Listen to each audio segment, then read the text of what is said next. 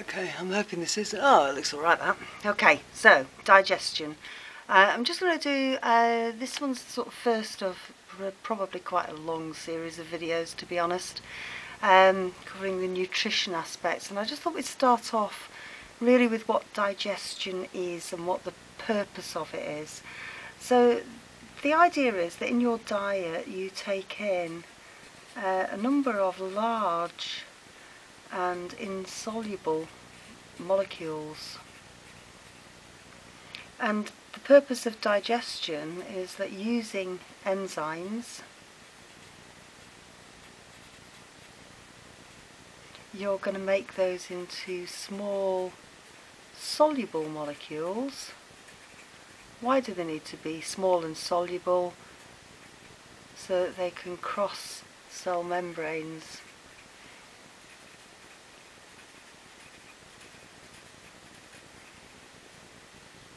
So that you can absorb them. And, you know, again, if you think about sort of amino acids, you're kind of, you know, cells are mainly made of protein, and you're taking in protein in your diet, you're breaking it down with enzymes, you're making it into amino acids, they're going into your cell membranes, and you want to make your own stuff with that. That's what assimilation is. It's making your own stuff out of what you've taken in. So I'm just thinking sort of synoptically, what kind of large and insoluble molecules might you be taking in? And you know, I think this is probably one of the areas where you might need to recall the names of bonds.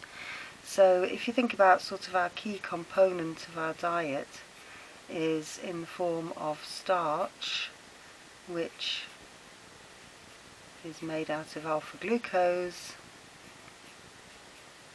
which again, that might be something that you need to remember. So we've got starch, and of course the bonds that we need to break to release the smaller soluble molecules are glycosidic links. And they of course will be 1,4 alpha links. So that's you know, if you think about all our staple foodstuffs, they're pretty much starch, rice and wheat and potatoes. You might be taking in protein, and you might need to remember that your the link that you're getting rid of there, or breaking, is going to be your peptide bond, and so that you're taking in proteins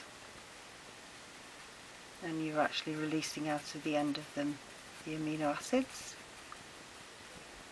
And we'll do sort of, you know, the detail as we go through of how that happens, how you get these really long molecules into shorter ones. And of course we've got lipid, which is glycerol and 3 fatty acids, and bond that you're breaking there, hydrolyzing, would be an ester linkage. So really digestion is the enzymes. We're talking about hydrolysis reactions. So that's a bit of sort of synoptic, just reminding you of the bonds that you're breaking. Obviously starch is made of amylose and amylopectin, and one of them is branched, so the amylopectin is branched, so you've got some 1,6 linkages in there. You might be asked about cellulose, of course, with, you know, it's kind of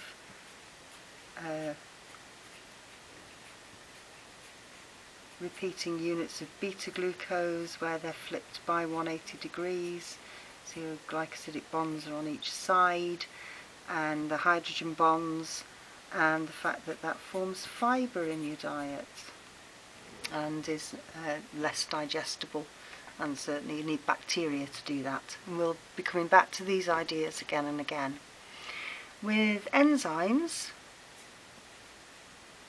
you might need to recall the factors affecting the rate,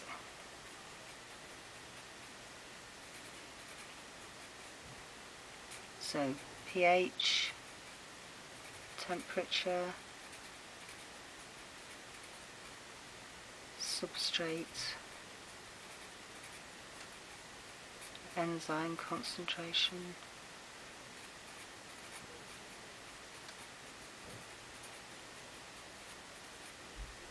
you might be asked about inhibition,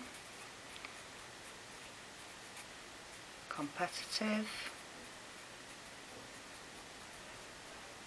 and non-competitive,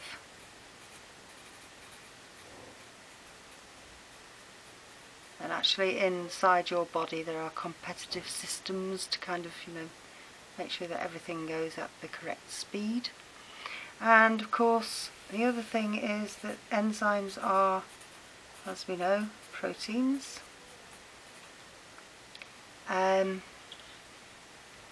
therefore you might be looking at amino acid sequences, so that's all about the nucleotides. So you might be looking at mutation, you might be asked about the role of endoplasmic reticulum,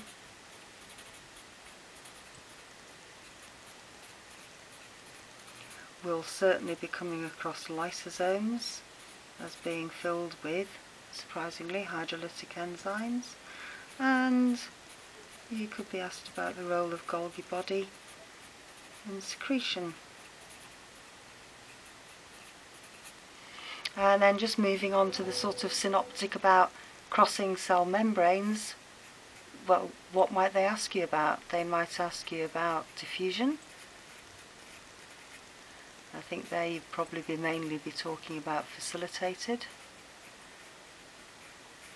because you know from core that glucose can't diffuse across, but of course lipid soluble things can, so it could be either one of those.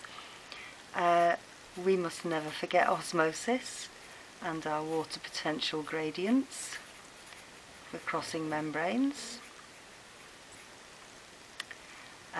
So there are passive ones, and then of course you've got endo and exocytosis.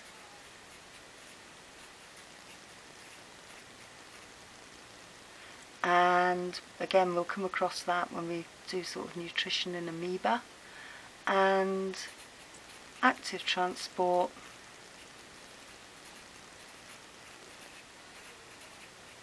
and again we'll be dealing with secondary active transport when we talk about absorption from the ileum.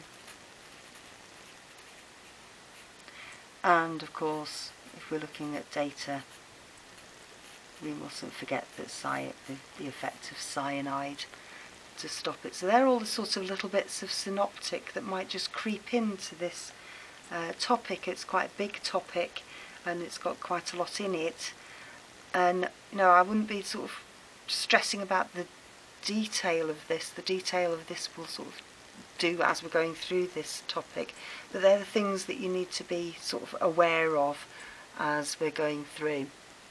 And you might need to go back to some of your other booklets or some of the other videos and look some of those things up as we go through.